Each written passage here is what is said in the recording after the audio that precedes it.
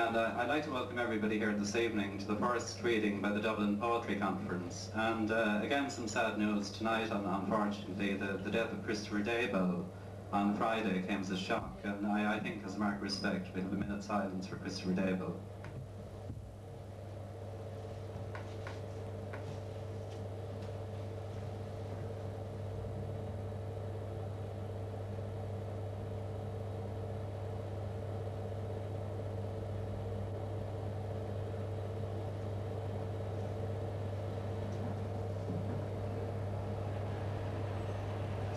Thanks very much. Our first guest tonight here is Brendan O'Byrne, and Brendan is originally from Scariff in County Clare. I've known him since the 1980s. I think the first time we met was in Paulie's Pub down in Bagot Street many moons ago in the early voicery years. And he gave a magnificent contribution to voicery back in those years. I think he participated in all the events. And also then, his first book, A Walk in the Sun, was published by Voicery Press in 1987, and his 10th book, It Could Be You, was printed by Last Gas Press last year, and also a novelette called Utterances and Flutterances. And there's one or two copies here of both books here tonight. And the thing with Brendan, and that, as I said, in that period of time, 10 books is a remarkable achievement. It's a pleasure to have him reading here, and I'd like to welcome Brendan O'Byrne.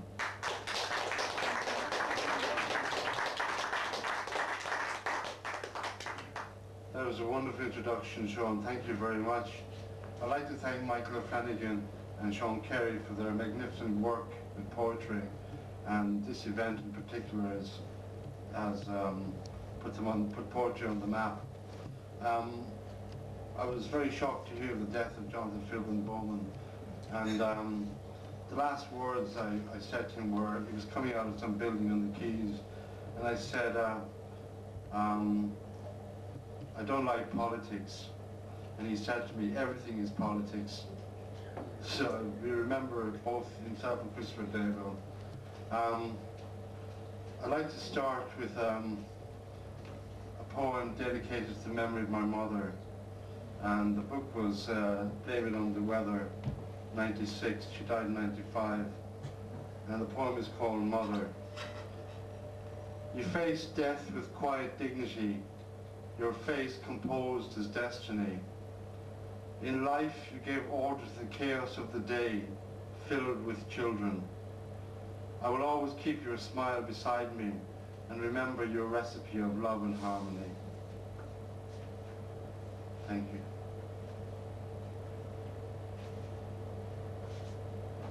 And this is the first book that was published by Voicery Press in 1987. It's called Walk in the Sun. And I'd like to read one poem from it, maybe another one before I finish. The first poem is called Marilyn, for Norma Jean, Marilyn Monroe. You married the world swallowed you and stripped you of your young life. You were roped into a loser's paradise. On the street, the faceless crowd surged forward to see you in your lost composure, their appetite to stare and satiate. Foreign hands soiled you, and you were imbued with the romance of death. Everywhere I look, I see your face.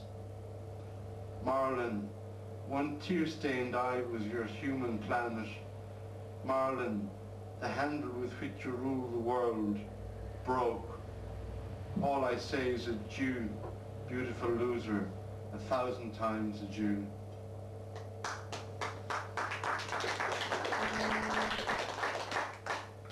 This is a collection from 1988, and I'm going to read two poems from it. The first two poems. The first one is called Requiem for the 60s.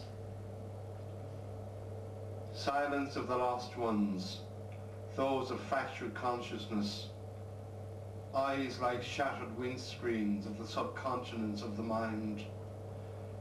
Silence of the innocent in search of an answer, the golden fleece, the grail, the rosy crucifixion. Silence of the defeated, though they do not go under, but wait around the corner for the promise of a greater day. This second poem from Islands of Flesh is called Blizzard of Sound. It's a tribute to Jimi Hendrix, who is one of my heroes and was a magnificent guitarist. Blizzard of Sound. Portrait of the electric prophet, prophet of the guitar dream. Sound sensations are scattered, sailing into ears. Snarling, sparkling, anarchic sound. The air is livid with the electric muse, with an illustrated blizzard of sound.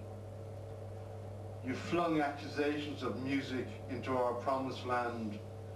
We knelt in outer space and thrilled to your commands.